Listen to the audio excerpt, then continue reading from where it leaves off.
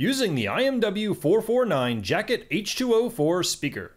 Thank you for purchasing the Altic Lansing IMW449 Jacket H204 speaker.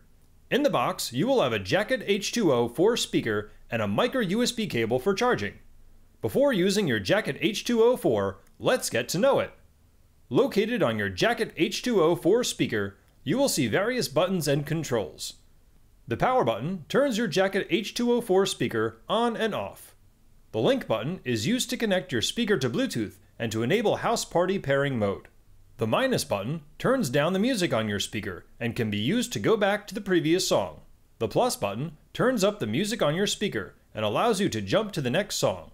The microphone button lets you answer calls and access Just Ask.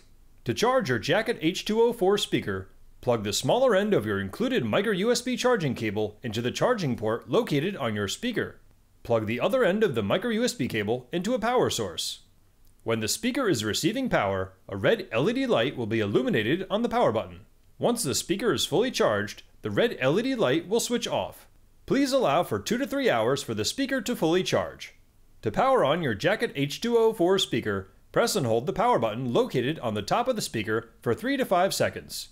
Once powered on, you will hear "Powering on. Welcome to Altic Lansing."